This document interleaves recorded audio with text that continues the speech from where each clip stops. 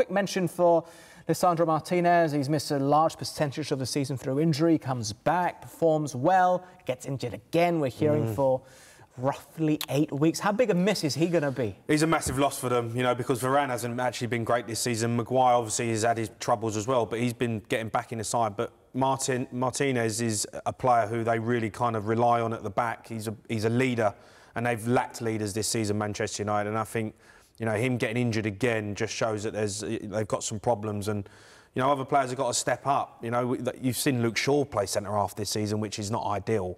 So they have really struggled in that position, and I think Ollie Watkins today will be looking at Maguire and Varane thinking, there's goals here for me. Well, I actually think Maguire gets a lot of bad press, and I think that's more to do with the 90 million he went for. You know, the results and the fact that they've picked up Man United has been since Maguire's been back in the team. I think it's you know, and I think as a player, for me, if the manager plays a left-back at centre-back, of course it's going to... Do you know what I mean? I'd have knocked on his door and said, listen, I'm going. And that's what he should have done. But Maguire said, no, I'm going to stay here, I'm going to fight for my place. And he's come back and played very, very well for Manchester United.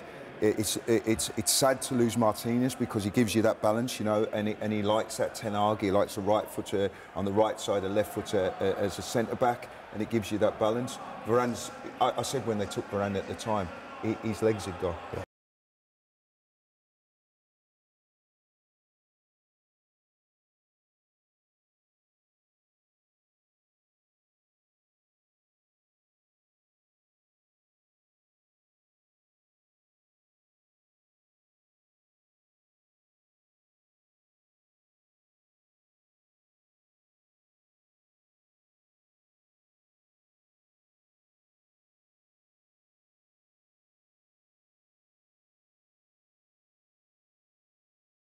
You know, to be fair, we was talking about it. Rashford, for me, was really poor in the second half. He stopped running, he gave up, and he wasn't helping his team out because it was all Aston Villa.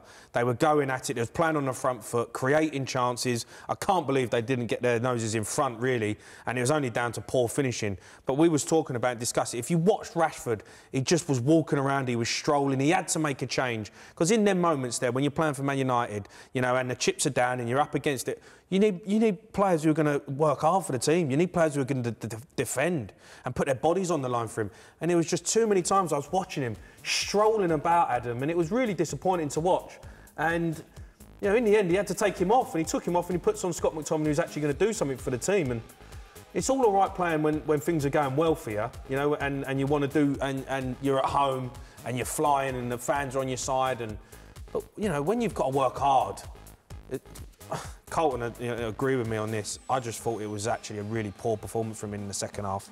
He let his teammates down. I think something's up, and I've said that for a while since he signed his new contract. He just doesn't seem like the Marcus Rashford. I don't see him with a smile on his face. I don't see him enjoying his football as he was doing last season.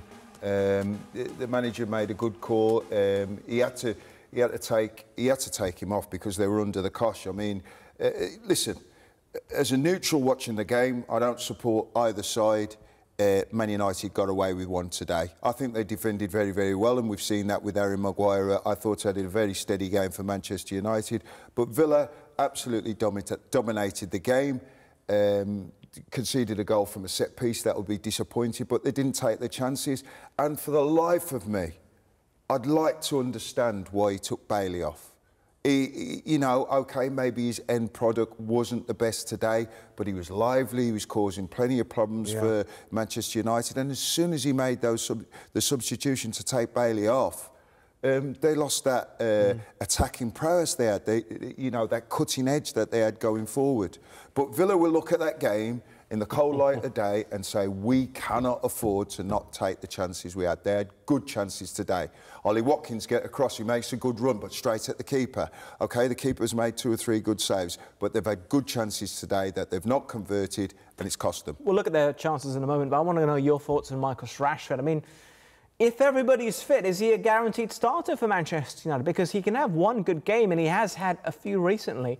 But for every one good game, he gets slated for about 10 over performances. I think what's strange is, you know, he had the off-the-field problem a few weeks ago, comes back into the team, scores the first goal in the game, back to sort of where you expect to see him at, but then no consistency. You see him today, he's getting the ball, he's getting a few megs, he's running with it, and then you don't do the hard yards, tracking back. And when you're playing against a team like Aston Villa, who are at it, everyone's at 100%, the wingers are chasing back.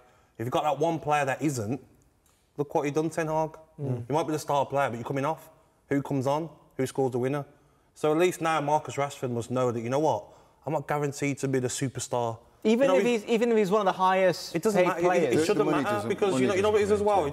He might think to himself, I am the superstar of Manchester United.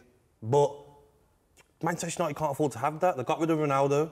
You know, they can't afford to have one superstar who doesn't have to do the running. But Gabby, that's not like Marcus. Something's wrong. I'm telling you now. If you look at the pictures last season when he was playing with a smile on his face.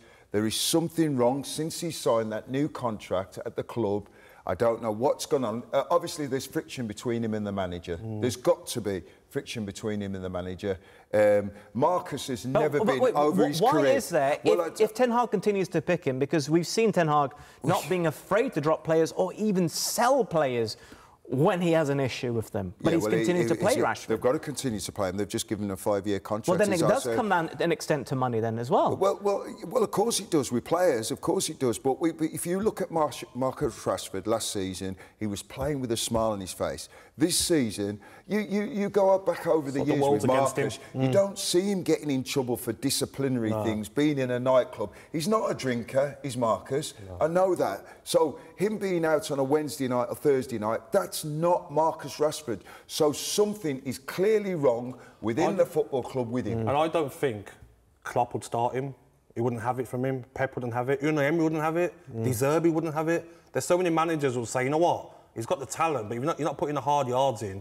Come sit next to me. Yeah. And they will get rid of him, you know. And yes, you can be on crazy money, but work hard for the side, and something's wrong. We don't know what it is. Something is wrong with him. I look at Marcus Rashford and I think, you know, he's got so much ability, world-class talent.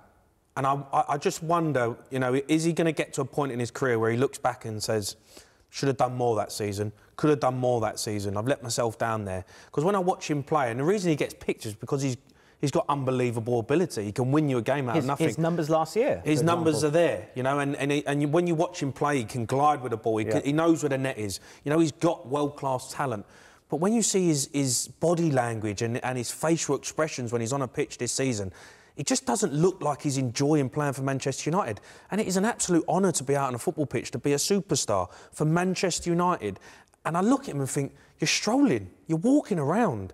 Are you going to look back in 3 or 4 years' time and say, I should have done more? And that's what I worry about with him, because I think he's not doing enough. He's not fulfilling the potential that he's got. You look at Kevin De Bruyne, You look at Kevin De Bruyne and Haaland. Rashford should be one of the best players in the league. There's only a few years ago, we're looking at Mbappe. Everyone was saying, look at what he does like Mbappe a little bit. His speed, left foot, right foot, he can finish any way, free kicks. But now all of a sudden it's like, he's in a comfort zone. Is that long-term contract put you in a comfort zone? It can happen. I think he might go. There's all this talk about Rashford? Yeah, I think he might go. No, I think he might go. There's a lot of talk with PSG.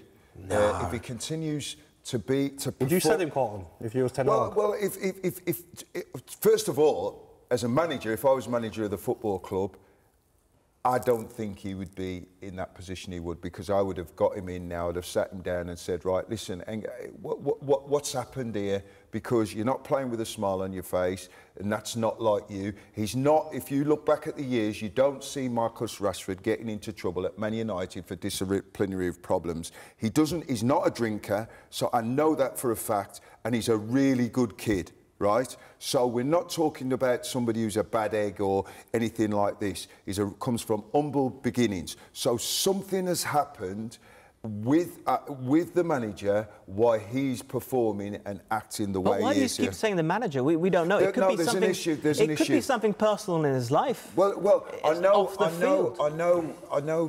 Previously, I think it was the Everton game that somebody had said his best friend had got killed, and so. He was a bit down in the dumps and things. So whether it's something personally off the field, we don't know. But something is clearly wrong with Marcus. But look what happened with the off-the-field problem. Puts him straight in against Wolves and he scores. So the manager's like sort of backing him. Most managers will say, you know what, your punishment might be 2 games, you're not even going to start. Yeah. He puts him straight in. So what can be the problem when he's continuing to play him, even if he's having them disciplinary problems? Because he's got world-class talent. They need him.